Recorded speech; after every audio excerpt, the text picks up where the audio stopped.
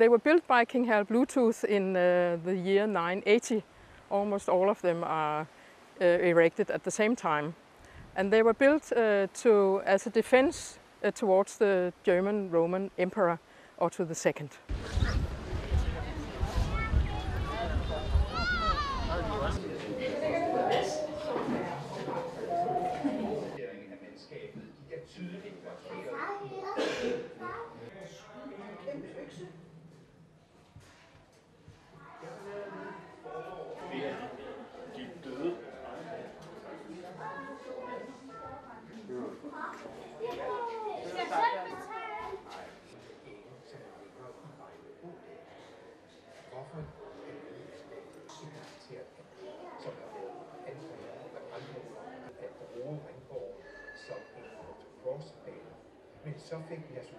There's a lot of around fortresses around the world, but these 5 fortresses are very special because they are symmetrical built completely.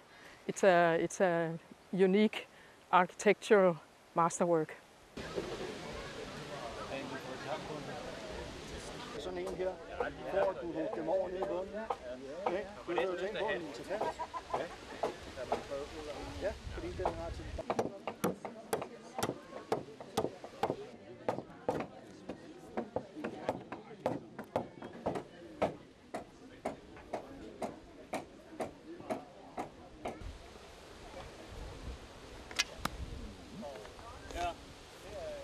Ja, og det går hele vejen ind igennem.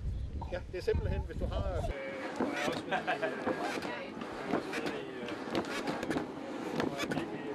Men også i en kamp, nogle kampe. Det bliver på et tidspunkt, så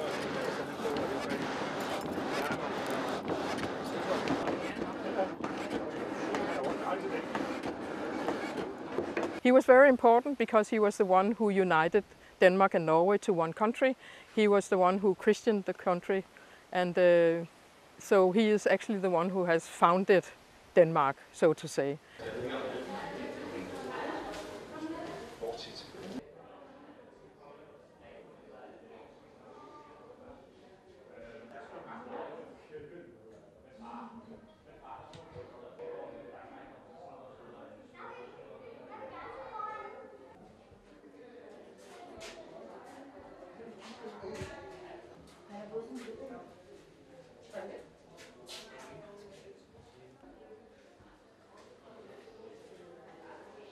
We know this is the best preserved and the best fortified of the fortresses because there's a ward as well.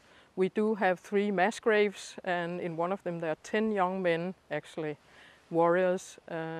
We know that the gates have been burned, so there's many evidence. There's arrows shot into the gate, the fortress, so we know that there has been some sort of war here.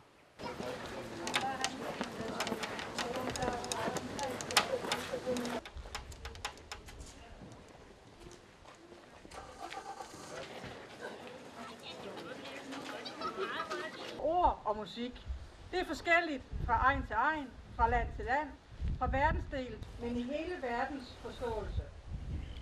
At fortiden er forudsætning. It's a blue stamp. It's you're in another category.